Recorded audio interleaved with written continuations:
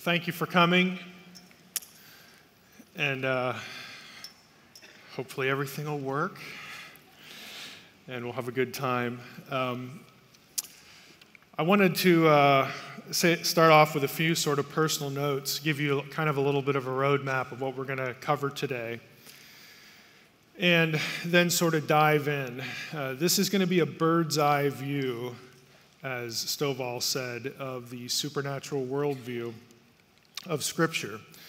We're going to cover a lot of concepts today that are going to be on the surface familiar. You know, here's sort of a little mini grocery list. You've heard a lot of these terms before: family, identity, mission, destiny, supernatural rebellion, family, those sorts of things. But I wanted to say up front that while a lot of the terminology is going to be familiar, I can guarantee that you're going to hear things today that are going to be quite new. And they might even be a little disturbing. Okay. Just a little bit of my personal story. If you've read Unseen Realm, or if you follow my podcast is the Naked Bible Podcast. And we call it Naked Bible because we're just trying to teach Scripture with, creedal formulations sort of stripped away, denominational distinctives and preferences stripped away. What I care about is that you're able to read Scripture in light of its original context, the context of the writers and their original readers. They come from quite a different world, and they think in ways that we as moderns are not used to thinking. And for my own story, I sort of had my watershed event. If you've read Unseen Realm, I relate this in the very beginning of the book, where I was a graduate student, doctoral student at the University of Wisconsin. And by that point, I had taught for 5 years at a Bible college. I had 2 master's degrees. I was not a newbie to biblical stuff. But one Sunday morning, I was sitting in church, and a friend of mine who was also in the Hebrew and Semitics department was there. And you know how it is. You have a few minutes to kill before the service starts. And I don't remember what we talked about, but I'll never forget the way it ended. And he had his Hebrew Bible with him there, and he said, "You need to read Psalm 82 in Hebrew." And I did. And what I saw there was life-changing. I'm going to show it to you today. But the first thing that sort of popped into my head was, how in the world could I be a doctoral student and have taught 5 years, 15, 20 different classes, and have never seen what I saw in the text that morning? And it just changed the way I viewed everything. And that sort of became, just a fire. I couldn't put it aside. And it led to essentially my dissertation. It led to the book we know as Unseen Realm. It led to the book we know as Supernatural. It led to essentially what I do. And in that process, there were some uncomfortable moments because I had to make a decision to value what the text said more than what my tradition said. And that was difficult. I knew if I did it, I was going to lose some friends. I knew if I did it, I would never be invited to speak at this or that place. And, it was just one of those watershed things. If we believe this thing we call the Bible is inspired, and we believe things like God decided, these are God's decisions, God decided to prompt individuals to produce this thing we call the Bible at a certain time, in a certain culture, in a certain place, with a certain worldview that is not ours, then we really ought to not impose our own worldview on the text. Okay? It's a simple idea.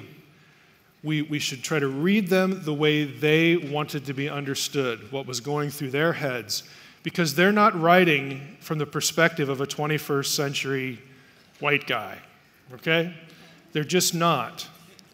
They're not asking the questions or addressing the questions that I have in my culture, in my time period. They're doing something different. Now, it all applies to us. But we have to realize the Bible, while it was written for us, it was not written to us. It was written to somebody else. And if we rightly understand that, then we will know that we're applying things correctly, and we will be able to understand more of Scripture. I kind of specialize and focus on the weird stuff in the Bible. Okay? I have this little, I used to say this as a professor, and it sort of caught on. If it's weird, it's important. Okay? And it really is, because there's nothing thrown away. It's not like the biblical writer's going about his business and saying, hey, I need something weird here. I got a few paragraphs to fill. So, this is part of the assignment, so I got to throw this in here. No, it's weird to us. But people living 2,000 or 3,000 years ago with an entirely different worldview would have known exactly what to do with that. They would have known why it's there, what it means, what role it plays in the bigger picture. We lose an awful lot when it comes to that. And because we do, we won't find some of the ideas that we'll talk about today in the creeds. We won't find them in our doctrinal statements. We'll just find them in the text. Okay? I mean, that's where we find them, in the biblical text. And what I want to do, I just want to, sort of prep you a little bit. Mike, you're not going to hear Mike say, well, you thought the gospel was A, and Mike says it's B. No. The things that you believe, I believe. I'm a normal, evangelical guy. I know what the gospel is. I accept it. Christ is Lord. It's an exclusive claim. There is no other way of salvation. I'm a normal Trinitarian dude. Okay, all the boring things you can, I'm that too. But the reason why I think those ideas are coherent and arise from the text might be dramatically different than you've heard. Some of your favorite arguments for things, I might say, that's just a terrible argument. Okay? So I'm prepping you. I'm used to people looking at me like I've got two heads, so that won't bother me. I'm used to this kind of look. Okay? But I will take that over this. Okay? So now you know where I'm coming from. Okay? So let's jump in. You're not going to hurt me. I'm not going to hurt you either. So let's start with Psalm 82. This was my watershed event. If you have a Bible, you can turn there if you like. I'm going to show you the text. I like people to see the text rather than what I say about it. And don't stress out, by the way. Don't feel like you've got to write down every word. I'm going to give the slides to Stovall. He'll put them up somewhere, and you'll all get them. You can throw them on YouTube or whatever. I'm on YouTube about 100,000 times and don't know how I got there. So it's okay. You'll get the notes. But this was the passage that my friend on that morning in church said, you need to read this in Hebrew. Okay, it's in English, but I'll show you the relevant parts here. Let's just open up our little, if I can find my mouse here. Open up our little Hebrew section. The Hebrew line for verse 1 says, Elohim nitzav ba'adat el. God has taken his place in the divine council. If I click on God, I don't know if it'll show up. No. But you'll see in the blue column, you can at least see the blue column, we have the word Elohim. This is a word you've probably heard before. It's a standard word for God. Okay? Real easy. Well, it's not so easy when you go down to the second part of the verse. Bekerev Elohim yishpot. In the midst of the gods, you'll see it's the same word, Elohim. He passes judgment. So when I read that on that Sunday morning in Wisconsin, I knew enough Hebrew grammar to know that the first Elohim was capital G, because nitzav is a singular participle. Sorry for the grammar spasm, but that's why you know. But B'kerev Elohim Yishpot, in the midst of, you can't be in the midst of one. You're in the midst of a group, and the group is referred to as Elohim, gods, plural. Now, my first thought was, okay, that looks like a pantheon. That looks like something we'd read about in Greek and Roman mythology. Fortunately, I had a later thought, and that was, I'll bet Jesus knew that verse. I bet the apostles knew that verse. I bet the New Testament writers knew that verse. And somehow, it didn't deter them or deny a theology of one unique God and a Trinity and a heavenly host. I mean, so how do we articulate what we believe about God as a Trinity, God and the Godhead, and handle this verse? Because we don't want the Trinity to be these gods here. Because if you keep reading the psalm,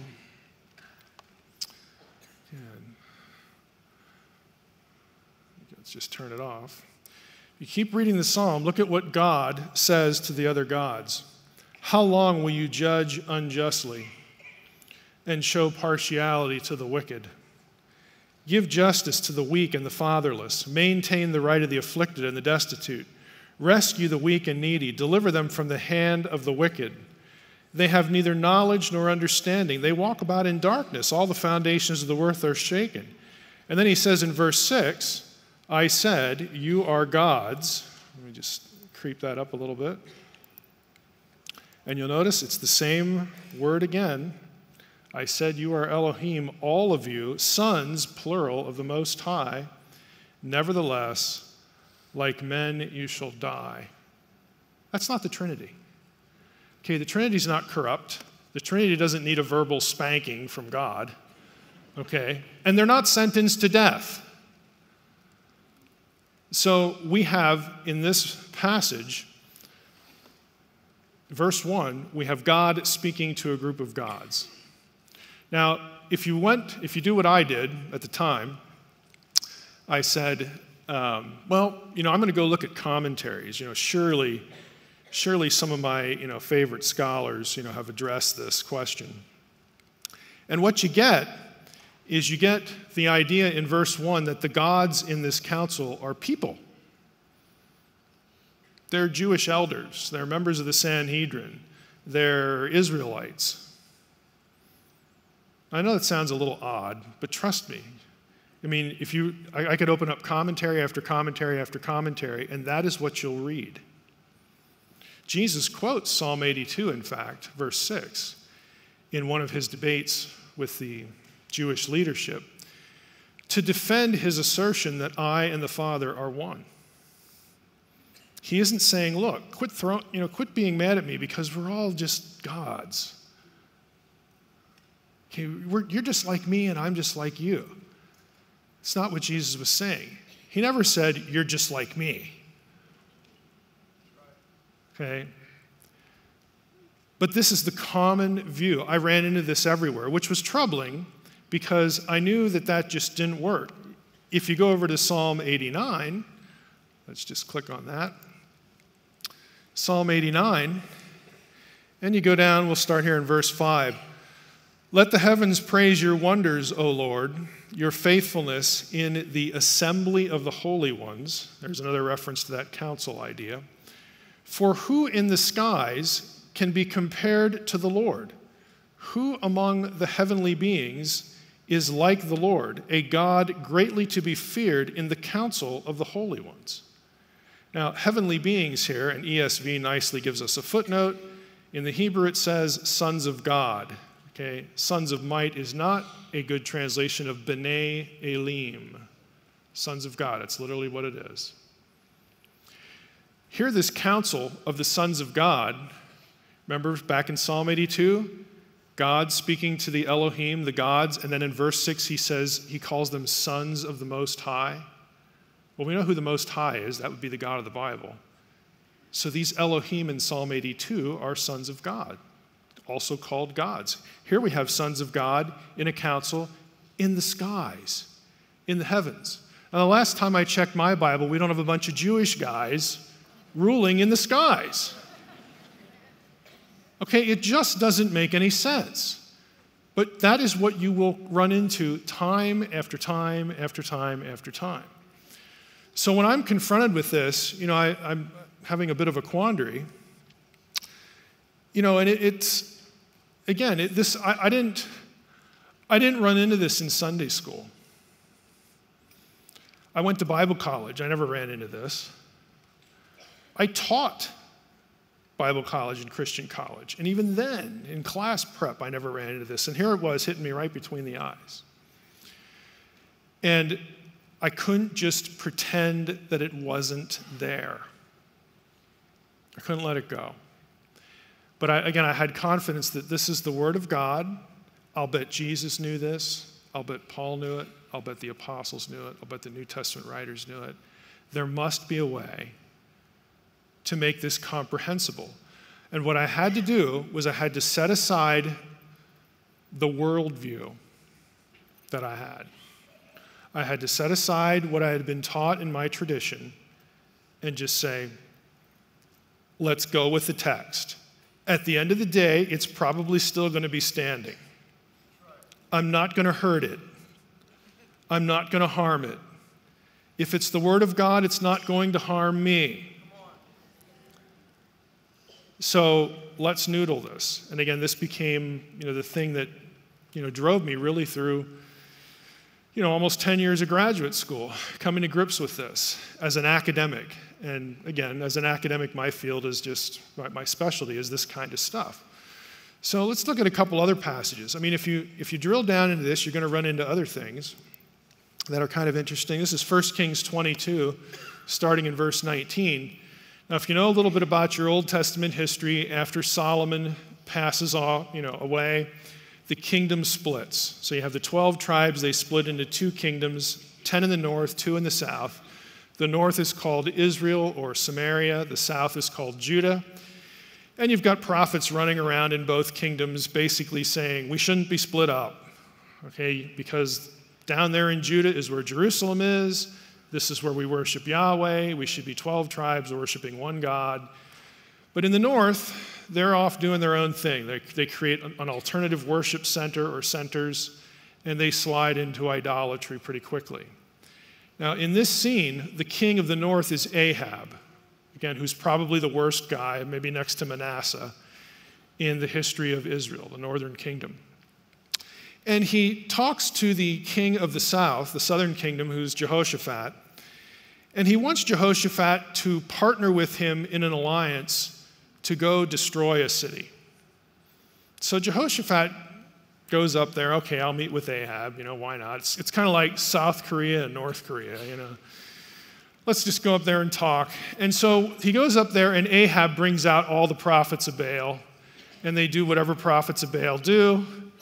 And they say, Ahab, you're the man, go up and conquer Ramoth Gilead, you're just awesome, you're going to win.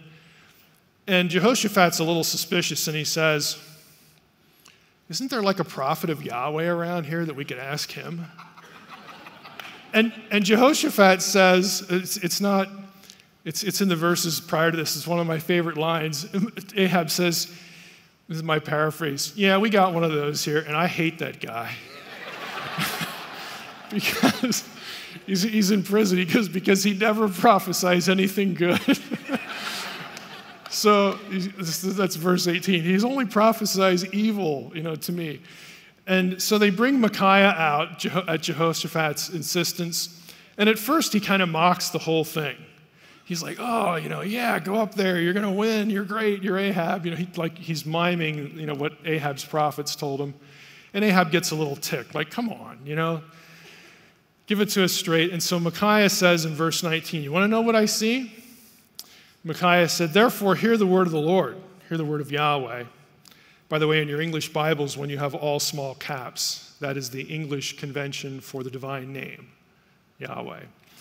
Therefore, hear the word of the Lord. I saw the Lord, I saw Yahweh sitting on his throne, and all the host of heaven standing beside him on his right hand and on his left.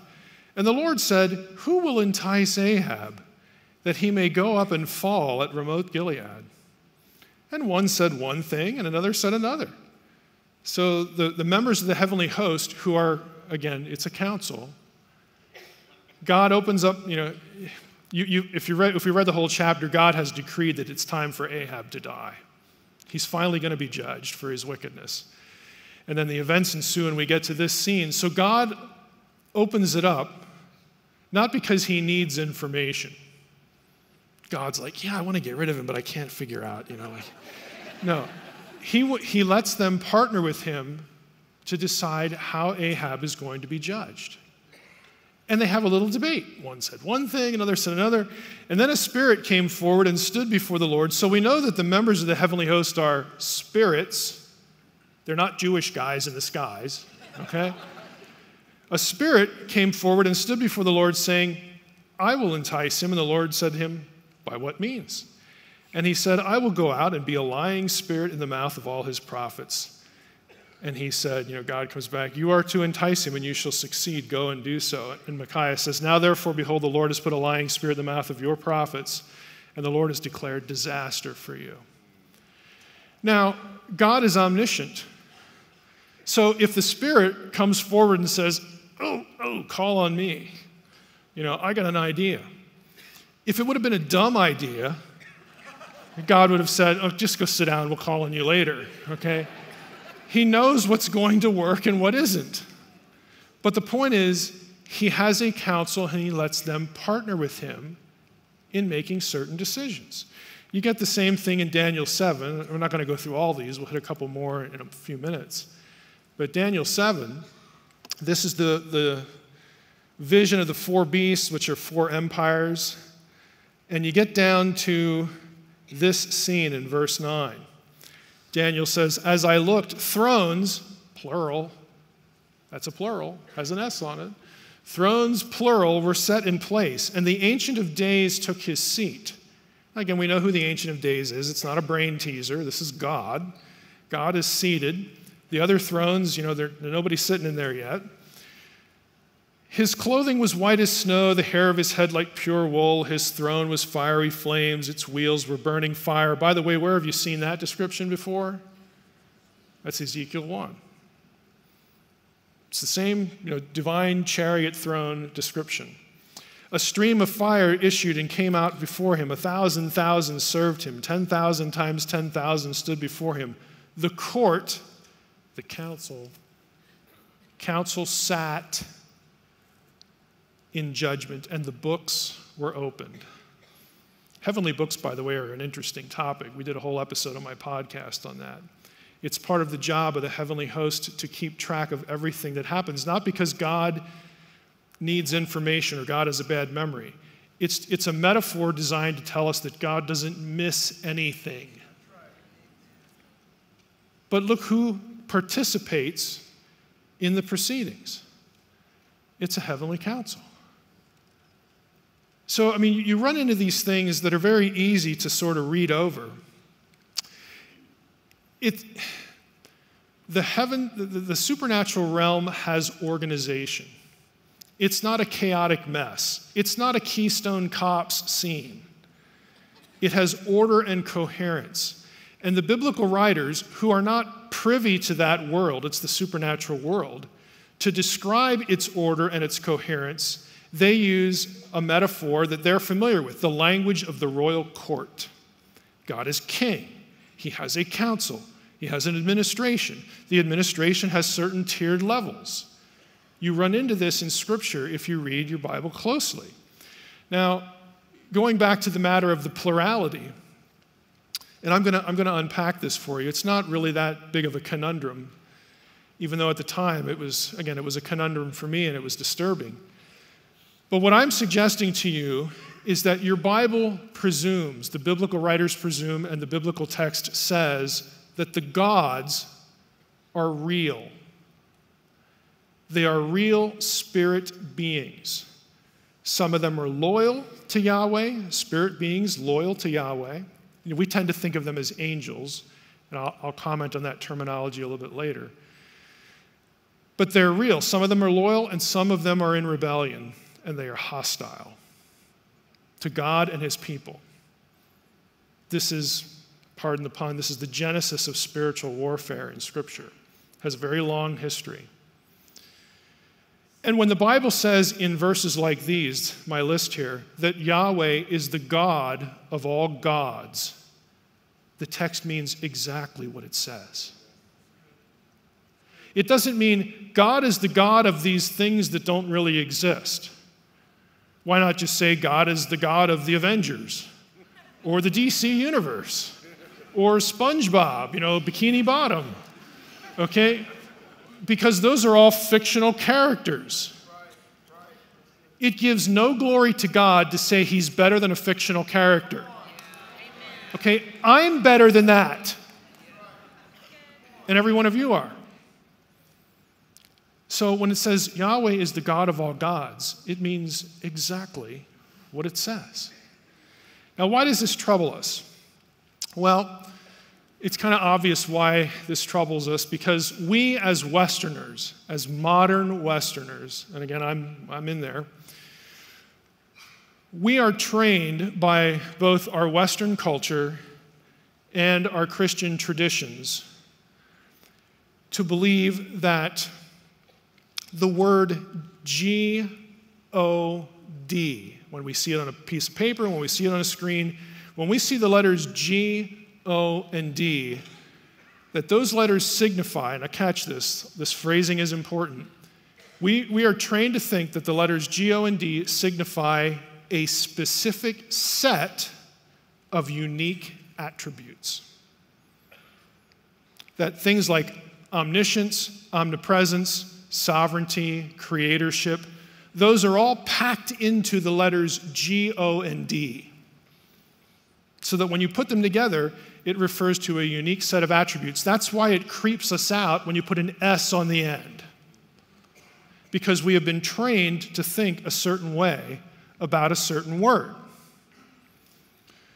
Now, the biblical writers did not think that way about the word Elohim. How do we know, Mike? Are we just supposed to say, oh, that's nice, Dr. Heiser, you have a PhD, so I'll believe that? No. You get it by doing boring things, like looking up the 2,000 plus occurrences of Elohim and reading them all.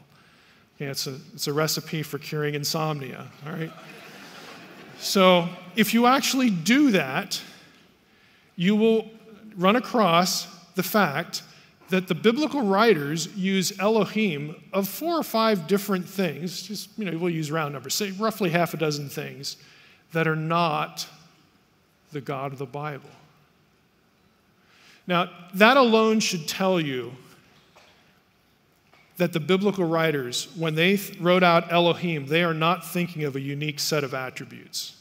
Because if they were, they would never use the term of something else.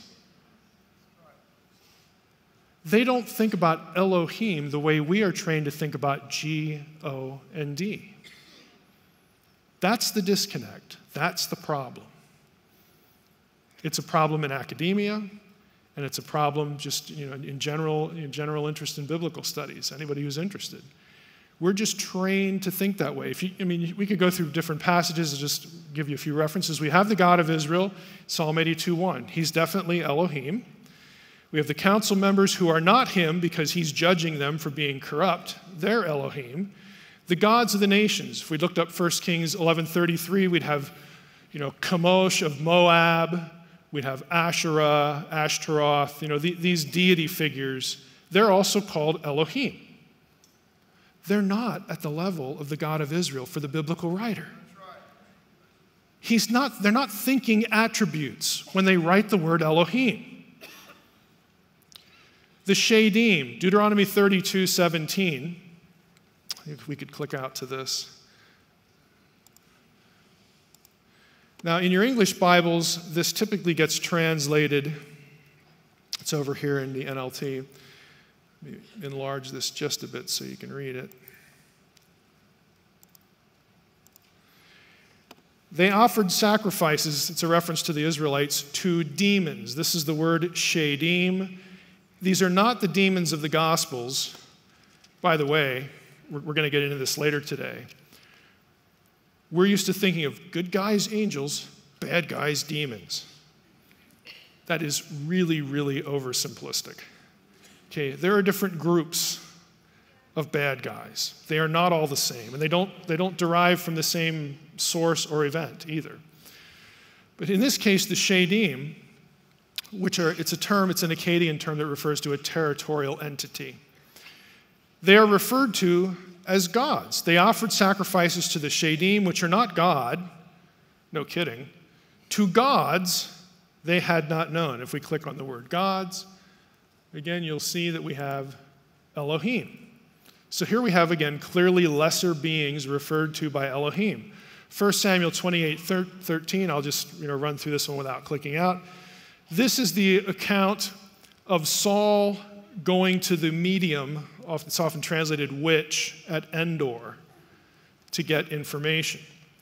The medium at Endor. So Saul shows up at her house. He has previously run out all the mediums and the necromancers and all the occult, figures, out of Judah, but he somehow knows where to find this one. So Samuel has died, and Saul's in trouble, and God will not answer his prayers. And so he says, I need information from the supernatural world. So he goes to this woman's house. She doesn't know who he is. She finds out fairly quickly. I'm going to click out anyway, because it's kind of an interesting passage. So let's go down here just a bit. So the woman says, who shall I bring up for you? He said, bring up Samuel for me. When the woman saw Samuel, she cried out with a loud voice. It freaks her out. And the woman said to Saul, why have you deceived me? You are Saul. So something about being actually able to get Samuel, as opposed to hoodwinking this guy, or getting to some other evil spirit, maybe that she's used to. She knows, I got Samuel here, and that means I'm in heap big trouble. Because this is Saul. This is who Samuel would talk to about the things of God. And then the king says to her, do not be afraid. What do you see? And the woman said to Saul, I see a God coming up out of the earth. The word there is Elohim. The disembodied dead are referred to as Elohim. Now again, if this is about attributes, that's ridiculous. Okay, an Israelite's dead aunt or deceased child or grandpa or grandma, they are not at the level of the God of Israel. They just aren't. It has nothing to do with a specific set of unique attributes. So, what does it mean? Biblical writers would use Elohim as a word to denote and describe a member of the disembodied spiritual world. That's all it is. It has nothing to do with attributes. Yahweh is an Elohim. And there are lots of Elohim because there are lots of spirit beings in the spiritual world. But no other Elohim is Yahweh. And you don't get that theology from the word Elohim. Where you get it is you read the text carefully and you realize this particular Elohim is described in ways that no other Elohim ever are described. This one is the creator, not only of all of our physical world, the embodied world, but he's the creator of them, the other Elohim. He is sovereign, he is omniscient, he is omnipotent. Not only do the biblical writers never describe any other Elohim in those terms, but they specifically deny those attributes to other Elohim. All an Elohim is a spirit being. Yahweh is an Elohim, no other Elohim is Yahweh. He is, I like to say, species unique. There's only one of those. But they're all Elohim because they're all part of the spiritual world. The disembodied human dead are Elohim. Why? Because they're no longer embodied. They are now in the afterlife. They're in the spiritual world. It's not a really hard concept, but it's hard for us because we never have this discussion. We avoid passages like Psalm 82, or we make up stuff about them and say, well, that's just a bunch of Jewish guys. There's nothing to see here, citizen, move along. And there are lots of passages like this. Now, I talked about hierarchy a little bit earlier. In the ancient Near Eastern conception of the divine, the supernatural bureaucracy, there are always tiers. In the Israelite version of this, the tiers are as follows. And you're going to see this graphic at the end of the day, and it's going to kind of shock you because it'll have a different context for our discussion. But at the top is Yahweh. Yahweh is more than one person at the same time. Now, today we're not going to go through the Old Testament evidence. My dissertation was actually included God as man in the Old Testament. The idea of a Godhead in the Old Testament. That's where Trinitarian thinking comes from, a Godhead idea. It begins in the Old Testament. So we have Yahweh as a Godhead at the top. The middle tier are the sons of God. This is not an ontological term. It doesn't tell you what a thing is. It tells you what a thing does, what their role is. I have a book out on angels. I don't know if your resource center has this one. But we have another problem with the way we think about the supernatural world, and that is our vocabulary. Vocabulary works this way. If you're an English major or semantics, or you had a good high school English teacher, you know about semantics. It's word meaning. Words never have just one meaning. They denote different things. So there are terms that describe the members of the heavenly host in terms of what they are by nature. That's our fancy word ontology, what a thing is. And these are terms like Elohim, Ruchot, spirits. Okay, it just tells you what it is. And then there are terms that describe rank in hierarchy. Sons of God is probably the leading one for this because in royal bureaucracy of the ancient Near Eastern world, who got the most important positions? Typically family members. There was wisdom in that because they're family, they'll do a good job, and their family, I keep my eye on them. Okay? There was an upper elite that often included family members. They get the really big administrative jobs. And then you have essentially like a bureaucratic staff that are essential to preventing chaos in an administration. In fact, because there's more of these, they're probably, some of the most important. They are described with terms that describe the specific things they do. Angel is one of those terms. In Hebrew, it's malach. In Greek, it's angelos. It means messenger.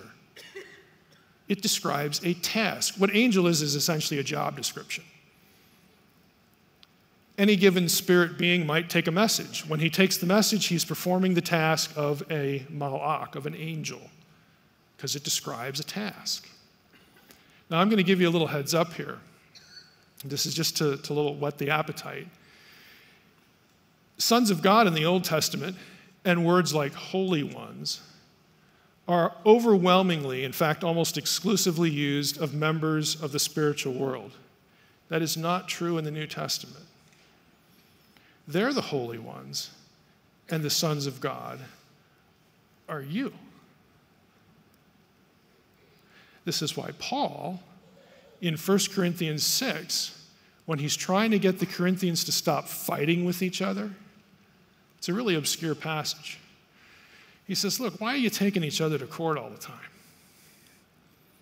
Don't you know that you're going to judge angels? You could also translate the verb there, rule over. Don't you know that you outrank them? If you look at the hierarchy, we're the children of God. In the next world, in the new Eden, we outrank them. The vocabulary is transferred from the supernatural world to us. I often get asked, why should I care about angelology, the supernatural world? Because the way God, and we're going to go through a lot of this today, the way God looks at his heavenly family, his heavenly host, his heavenly children, his heavenly bureaucracy, if you will, the way God looks at them and the way he involves them in what he does is a template for how God looks at you, how God looks at us, and how God looks at us as partners. Family and partnership, identity and mission. The supernatural realm is a template for our realm. But we typically avoid angelology like the plague, or we just say wacky stuff.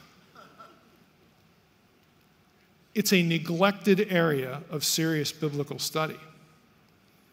But we're going to see this again. Now, I often get questions, specific questions. I'll go through these quickly. This won't take too long. We'll finish on time.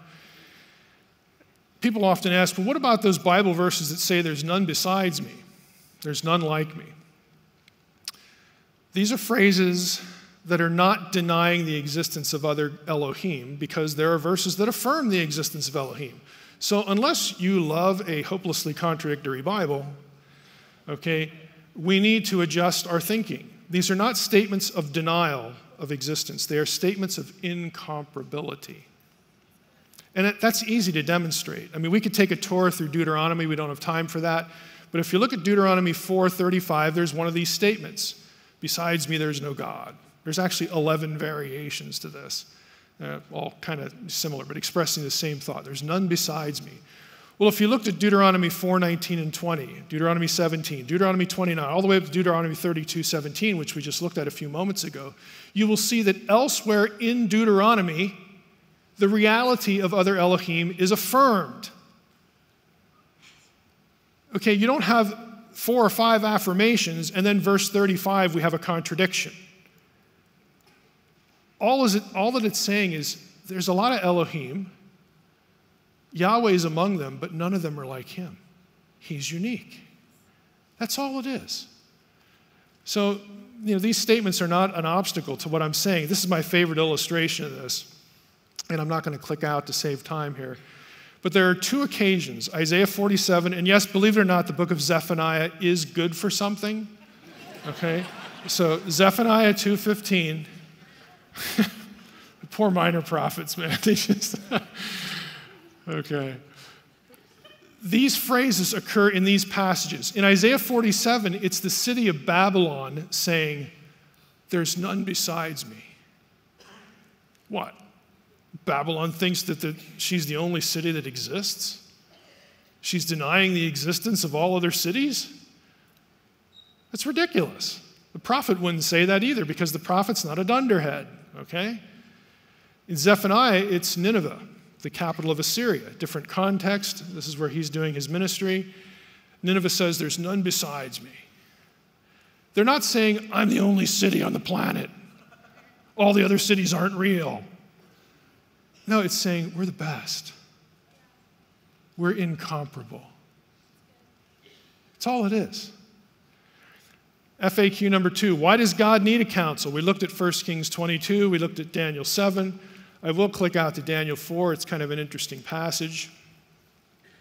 This is Nebuchadnezzar. Okay, remember Nebuchadnezzar has this dream, and he sees a watcher that is a holy one, here in verse 13, comes down from heaven, and they're going to talk about his dream. And essentially the holy one, the watcher, says, hey, I sure hope you like to eat grass, because that's going to be your diet for a while. You're going to be driven insane. You're going to be temporarily insane as a judgment from God because of your hubris and your pride. And look at what he says here. You go down to verse 17. He says, the sentence upon Nebuchadnezzar is by decree of the watchers, plural. The word of the holy ones. This decision is according to the word of the holy ones, plural. But a few verses later, we see, scroll down here. Come on. Keep going. Let me go back here. 24. This is the interpretation, O king. It is a decree of the Most High. There's only one of those. So the same sentence, the same judgment on Nebuchadnezzar is decreed by a group and by the Most High. This is participation. God allows them to participate. You say, well, why does God need a council? The answer is, he doesn't. He just likes to do stuff like this. He likes to create beings who are like him and let them partner with him. God doesn't need anything. When I get this question, I like to flip it around and say, why does God need you? Why does God need the church? I mean, couldn't God just decide who's going to be a believer and, we'll call it good now. I mean, I'm just tired of waiting for the Great Commission. I mean, good grief, look what time it is here. Can't he do that? Why did God have to give the Great Commission? No. God could just make all these decisions himself. But he doesn't do that. He likes the family business. Okay? That's what he wants. He wants children who are part of the family business. He's got supernatural children who work with him in that realm. He's got believers, human children of God in this realm who help him do what he wants done here. He doesn't need anything. What about Jesus? How can he be the Son of God if other divine sons of God are real? Again, it sounds like a difficult question, but it's a really easy question. John 3:16, you probably all know this verse. For God so loved the world that he gave his... See, only begotten is what a lot of translations have. Only begotten Son. Some have a better translation I'll get to in a moment. The Greek word there is monogenes. Now, in the old days of biblical scholarship, which was the first half of the 20th century backward, scholars thought that monogenes was composed of two Greek words. Monos, which means one or only. Mono, again, we can see that pretty easily. And then the second half they thought was from a verb, genao, to mean beget, like in having children. Monogenes, only begotten. That's actually where the translation comes from.